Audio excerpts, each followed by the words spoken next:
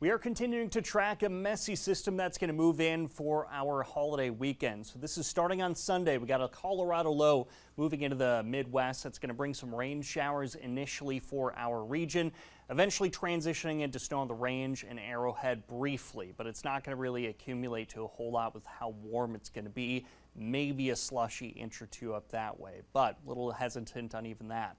The difference between yesterday and today's model run, at least with this model, is it's keeping us dry actually for Christmas Day, which is Monday. But the system's not done with us. We'll move back in as we head into Tuesday to bring some more rain and wintry mix into our region. We are still not anticipating a significant amount of snow here during that holiday stretch. Again, things could still change over the course of the next several days, so check back with us for any updates on that system. Overall, pretty quiet conditions out there today. We have high pressure situated off to our north. We're going to continue to see cloudy to mostly cloudy skies, warmer temperatures building in as we head through the end of the week. And a few folks may see some lake effect snow showers up the North Shore tonight into tomorrow morning. Otherwise, looking at maybe a little bit of scattered wintry mix into Friday as that warm saturated air sits over the region.